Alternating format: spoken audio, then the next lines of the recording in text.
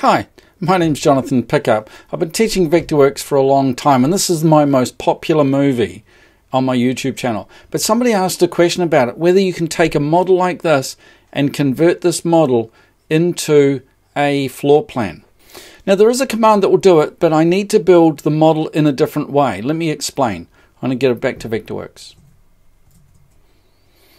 So let's build that model again, but I can't shell the inside of it if I want to use the model for a floor plan. So let's have a look, see how it goes. I'm going to start with a rectangle. I have some sizes that I want to use, so I want to use a building which is 8 meters wide, 15 meters long. Enter, and it's 8309 high. Now that's really just a function of the roof that I want to give it. So here's the roof that I'd like here. I'm going to use my line tool. So let's grab the line tool, find the midpoint up here, draw a line at 30 degrees, touch that edge, and then I can just pull that away. Let's do that again. So touch that point, come down at 30 degrees, click, and pull that away. And the important thing is starting at the top edge, finishing at the left edge here, starting at the top edge and finishing at the right edge here. Otherwise you don't get this opportunity to do that quick pulling away that I just did. Now the next part I want to do down here, I'm going to use my polygon tool. Now I really want this face to highlight. I'm using here the auto plane. This is the automatic working plane, and it automatically detects the planes that you're working in. So let's click here. I'm going to come along 6 meters down to that point there. I want to go up 3 meters. I want to go up vertically 3 meters. So 3m up.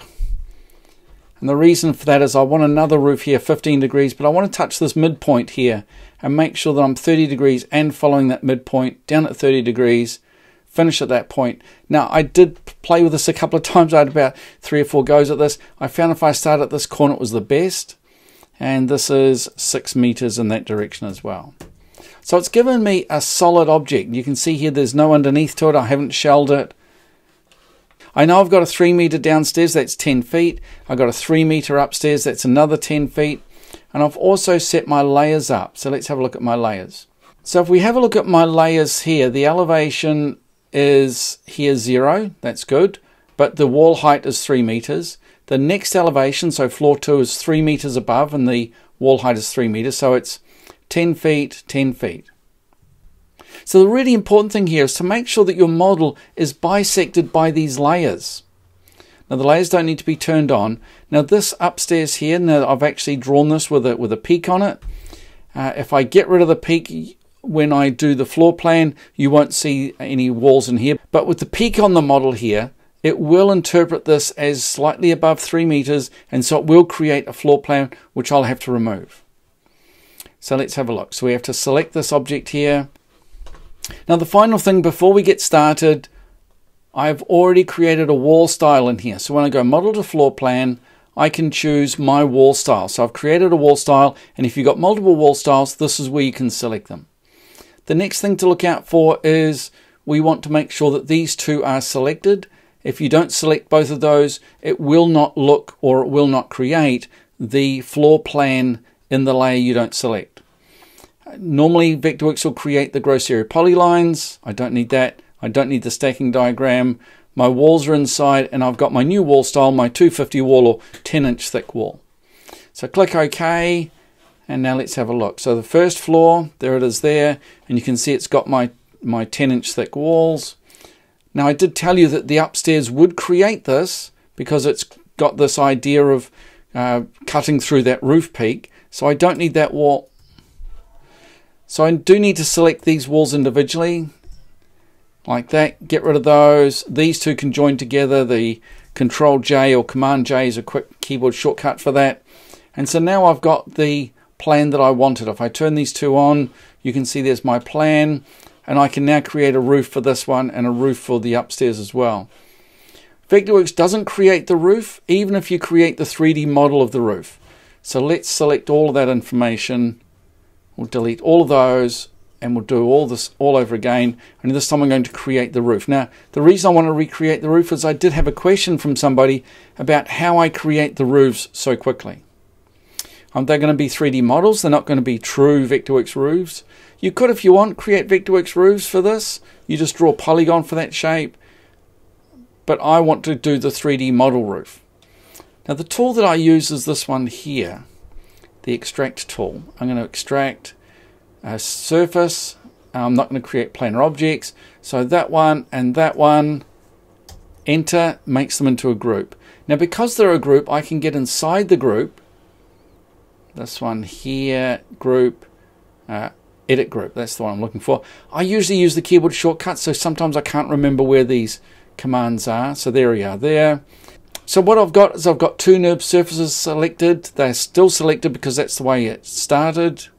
Let's add those together. They're now one solid addition, and now I can shell those together. Using the shell solid tool, select the first face, the second face, return, and I don't want it inside, I want it outside. And now I can have a little bit of fun. Now I don't want to see stuff outside the group, so I'm just going to hide it. It's going to make it easier for me. I want to use my push-pull tool. So then click on that. This is 450, 16 inches. This one here as well, 16 inches or 450 millimeters. And I want to pull this face out as well, 450 out that way, and the other face as well, pull that out, 450. When I exit the group, you can see my roof sitting on top, and I'll just ungroup that now because it's one complete object. So do that again on this face down here or this roof down here.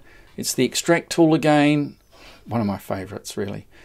So select that face, shift key that face, enter, into the group. They're still selected, right click, add solid so they're joined together. Shell solid, select both faces, enter, not inside but outside, and we're going to go back to my push-pull tool. It's this face here, I want to bring that out by 450 millimeters, 16 inches, this one here as well. You can see it highlights so you know which one you're selecting, and this face as well. And this face as well, 450. Now it should be the correct face. If I turn on my group, you can see there's my group behind. I don't need to offset the back edge, and let's ungroup that as well. So now I've got a solid addition, a solid addition, a solid addition there. Let's select everything, and we'll go back to AEC, space planning, model to floor plan, and we're going to do floor 1, floor 2, no, inside, 250 wall. Okay, so let's have a look at this. Now, because I put the roof on, we'll see there's something strange going on here where it's got the edges of the roof selected as well. So I need to get rid of those. So what I need to do next is go back to my selection tool, start selecting these walls and delete. Then I can join those two together, Control J or Command J. And let's have a look. So let's turn that one on, that one, and it looks fine. So there we are, but you'll notice it didn't put the roof on for me. And leaving the roof on does create that extra work on the top floor, but you do have to get rid of it. But on a multi-story building, this works really well. What I like to do now is do this all over again, so I'm going to get rid of that. Let's get rid of all of this information as well. Let's go back to my design layer down the bottom here, and what we're going to do now, we know that the roofs are going to cause us trouble. We can leave those if you like, but I'm going to shell the entire building. There we are. So I've shelled the entire building. Now let's see what happens. Now I know that roof causes some issues, but I guess we're just going to have to leave it at the moment. Let's do the floor plan again. So what do we got? AEC, space planning, model to floor plan. Now make sure that you select everything first. So select all. We can deselect that roof and deselect that roof. So it's just that shell that we're looking at the moment. AEC, space planning, model to floor plan. Those two layers. Notice the layers change between when I'd selected different objects. We want this to be inside the 250 wall. So it's the same thickness as the shell. Let's see what we get. So here, you'll notice that Vectorworks has tried to put two walls either side of my shell. So the idea is do not shell the solid first, leave it as a solid object, and then you'll have the walls. So you don't have to worry about all the walls once you've done it that way.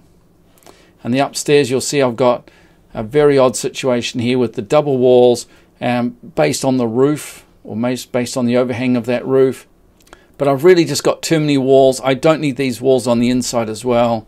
They're on the inside of that 250 thick wall. So I need to do quite a lot of cleaning up. So let's go back to this. What are the easy things? Number one, make sure you've modeled this the correct height. Number two, make sure you've structured your layers so that they have the correct heights for the model and for your design. Number three, if you don't need to have the roofs, don't put them on, but you can also deselect them when it comes time to creating the model to floor plan. So I hope you enjoyed that movie. If you'd like to attend workshops with me online, become a member and get the chance of attending up to 5 workshops every month. Thanks for watching.